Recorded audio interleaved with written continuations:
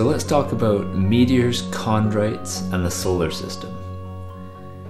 It was a natural progression of radiometric dating to test all sorts of rocks.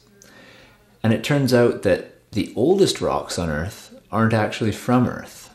They're meteors, and not only any type of meteor, because there are a number of different types of meteorites.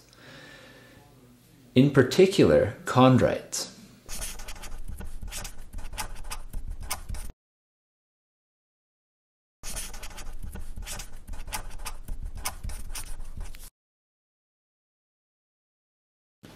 Chondrites are primordial rocks. They're meteorites that fall to Earth, but they're not the usual metallic meteorites. They're stony. The elements and minerals in a chondrite are representative, actually, of the composition of our solar system. And that's because they're the building blocks of our solar system. They came right from the beginning when our solar system was forming, before the planets existed, when all that was here was a protoplanetary disk of dust and grit. And slowly that dust and grit came together by the force of gravity and started to accrete into larger and larger chunks, asteroids, and the beginnings of planets. So the chondrites that we find on Earth can tell us a lot about the early time of our solar system.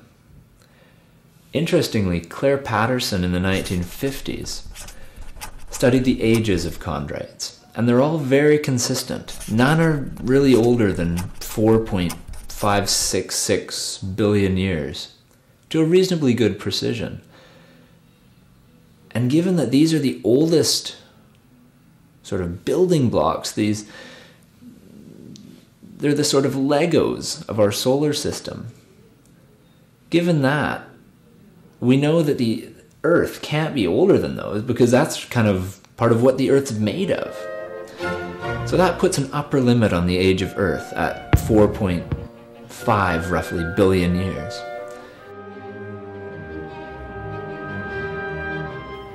So the age of chondrites at just a bit more than 4.5 billion years puts an upper limit on the age of Earth, and geochemical evidence sort of suggests that asteroids and chondrites accreted just after the solar system formed.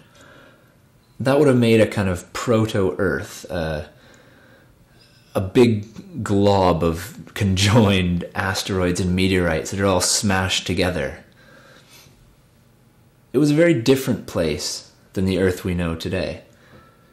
The sheer energy of asteroids bombarding this proto-planet would have created so much extra energy that the Earth would have been much hotter than it is today, inside and on the surface, because volcanism dominated this eon, which is called the Hadean.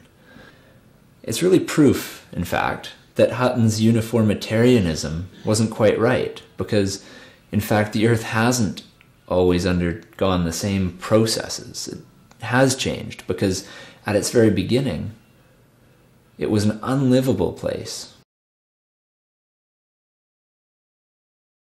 Ways that finding the age of the Earth was an extraordinary scientific process.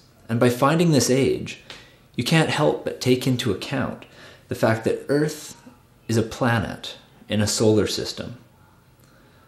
And that's kind of a wondrous perspective, I think.